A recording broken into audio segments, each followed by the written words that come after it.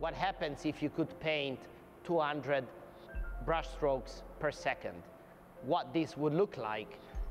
Milan-based multimedia artist Quayola turned to generative algorithms to explore his curiosity, turning both to the visual and musical world to discover interactions beyond human capabilities. The audio-visual paintings within the exhibition are projected in communication with unique musical scores, immersing the viewer in unforgettable washes of color and sound only made possible with machine learning.